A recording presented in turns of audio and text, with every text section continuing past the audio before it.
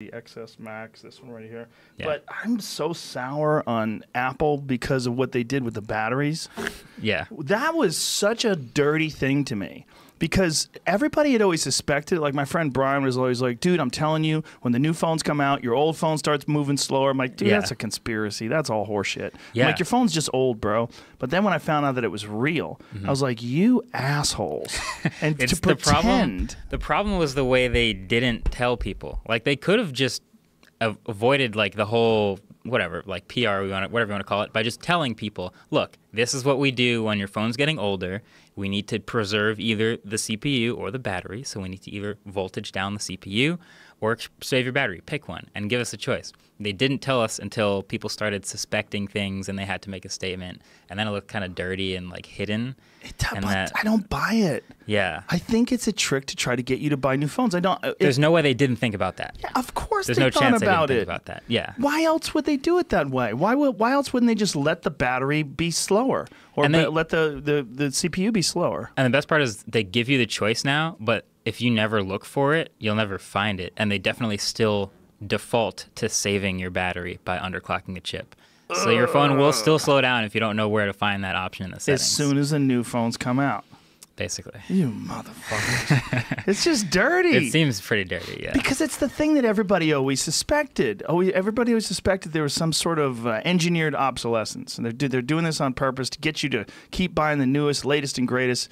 But I wanted to go, nah, Apple? Come on. Apple wouldn't do that. I mean, they're your friends. They paint this picture that's really upright. Like, we want you to have the best experience as long as possible. Sure. Which involves not replacing your battery, which means we'll just slow down your phone just a little bit so that it lasts longer and the battery can keep up.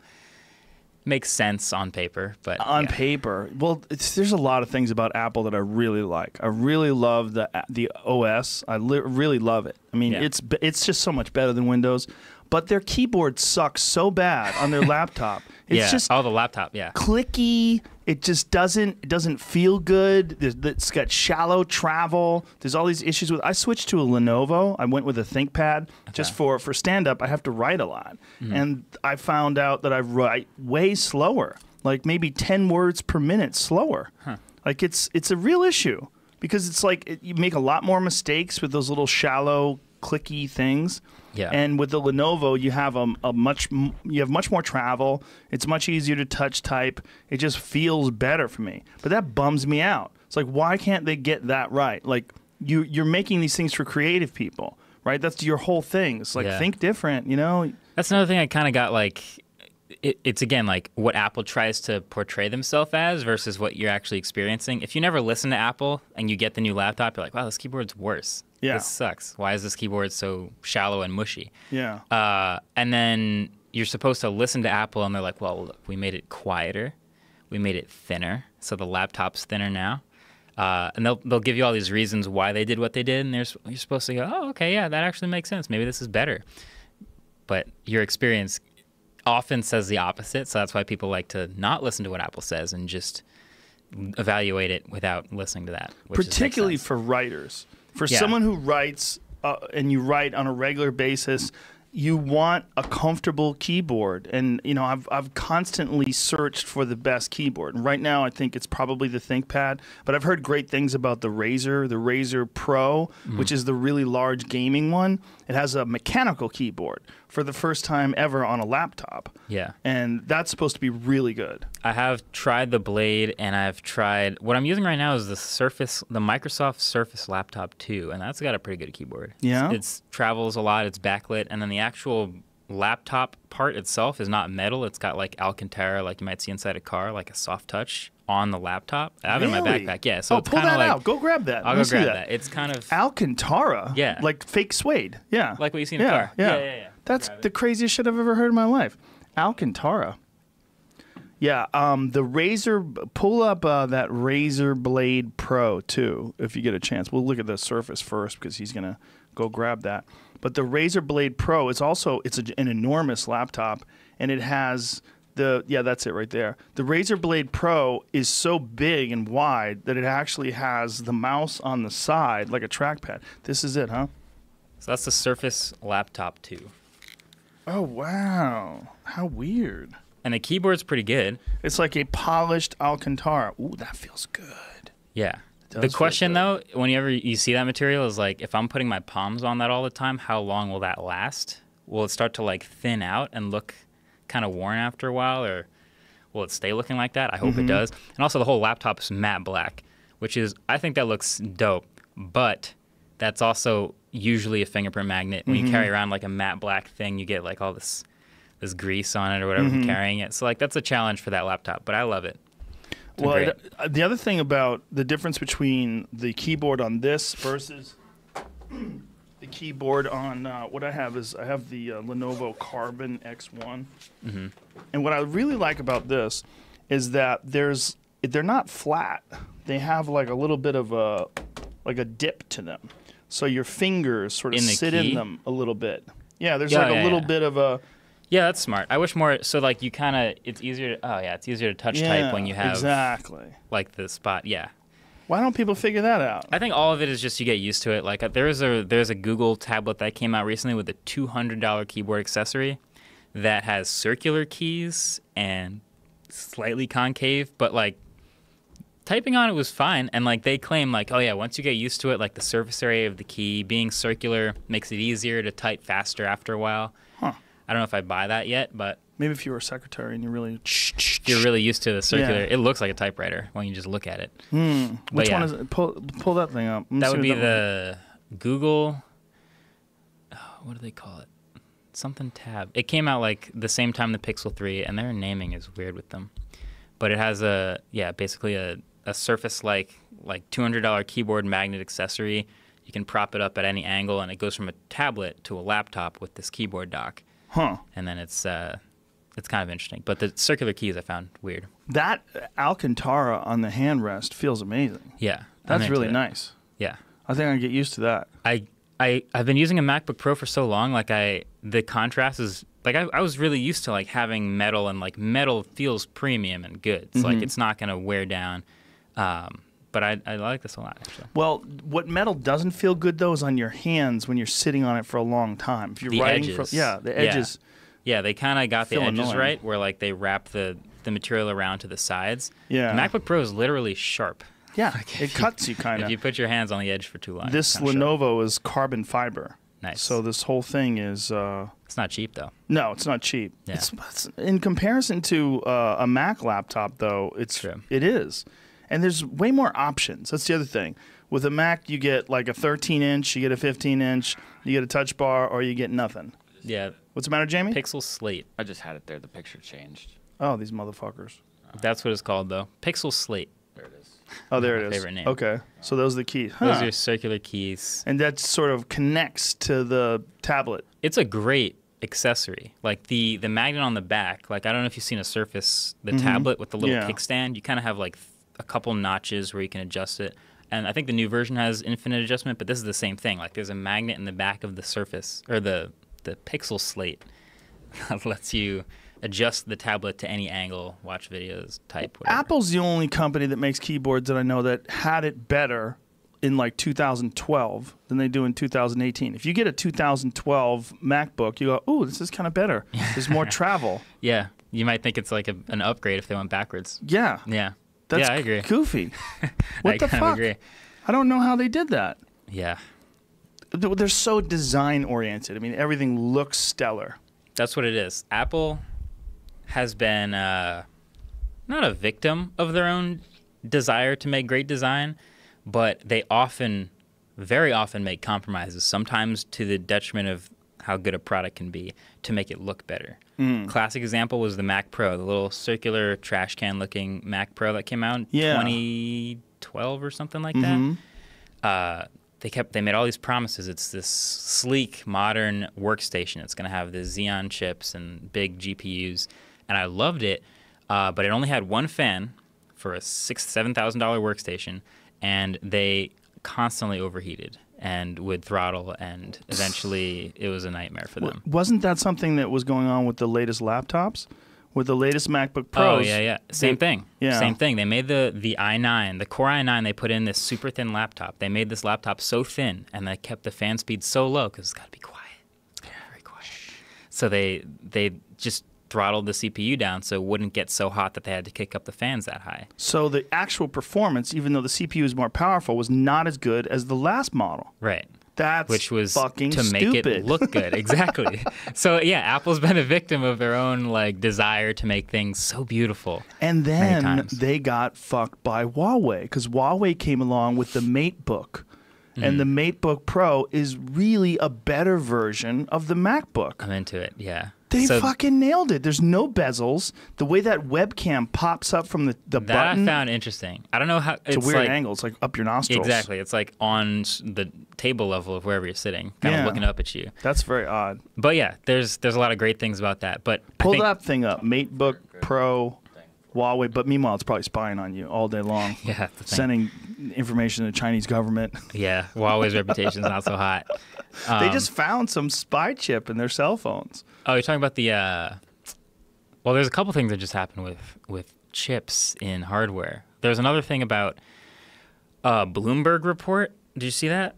Yes. Of the chips that came from all this server company or this company that makes the chips that sells to all these big companies like Apple and major companies, and now everyone's compromised and Apple's like, nope, not true, definitely not true. Don't say that. Of course, not us. Yeah, no, 100% not us.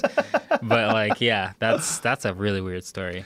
Look at this MateBook. Like the bezels, they're almost non-existent. So That your is challenge- a gorgeous website. If you're Gorgeous laptop, rather. If you're Huawei and you make that, now you have to convince people to switch from the MacBooks that they love to that. Yes. Just on looks alone, they could probably do it. Mm-hmm. But then there's all the other features like, well, it doesn't run Mac OS X. Do I have iMessage? Right. Do I have No. all these other things that I like about my Mac? This huge touchpad. Right. Well, it does have a huge touchpad. Yes, but I'd say to this day, still, Apple has the best laptop touchpads, the multi-touch stuff. But the battery life is supposed to be excellent as well, right? Yeah. How Look good? at that chart. Jimmy. That chart was perfect because that's like all these X's for that. Yes, we have great design. We have better ports. You only have USB-C on that little MacBook Pro. We have full-size USB. We have all this stuff. We'll give audio to the MacBook Pro. It's got bigger speakers, whatever. But we have a better battery life. We have all this better, lower price, all this stuff, and you still have to reconcile with what people love about their MacBook Pros, which is Mac OS X. Well, there's that, but there's also people love having an Apple product. That too. They do love that. Yeah. They like if someone If like, you could put an Apple logo on a Huawei, I wonder how many they could sell. It'd probably be a little sell better. the shit out of them. Yeah. Well, you know, some comic has a joke about texting a girl, and the text message comes back in green. You go, "Damn, she's poor." It's a true thought people have. Yes, people Yeah. want iMessage. Like if you're messaging someone and you find out it won't send an iMessage, it'll only send a text message. You're like, oh, this weirdo. Either they have a flip phone, like it's some weird. cave person. I've been on the other side of that. Like I carry an iPhone, but I text people on my Android phone. So I've never been on the judging side, but I wonder about that every day. Like really, what does it matter? Like I text you with a green bubble, which Apple decided first of all to differentiate iMessage versus text message, which is hilarious.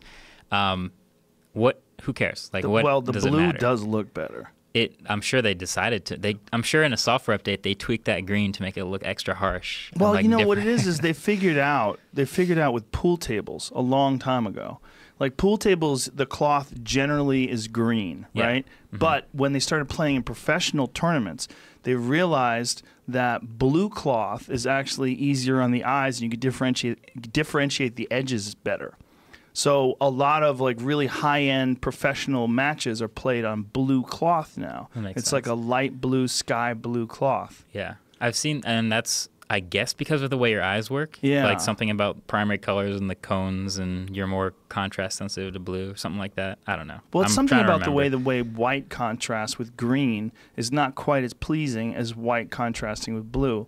Word. But it could be that Apple's fucking with you with the green. They're giving you some vomit green. Make it some brown color next year. Yeah. What? Yeah. The color of the app is green. Well, Why wouldn't they make it blue? iMessage, the app, that button you press to open it is green. It's a green It's true. logo. Why not make it blue? That's really true. Yeah, what the fuck? That's a Yeah. very good point, Jamie. Yeah, why did they do that? It's still why would it be green when you're sending blue messages? Apple. Weird. You dorks. Steve Jobs is dead. You guys are fucked. You don't know what you're doing. Design. But the MateBook, other than that, it's supposed to have a better keyboard. It's supposed to have a keyboard that's probably similar to that Surface Book.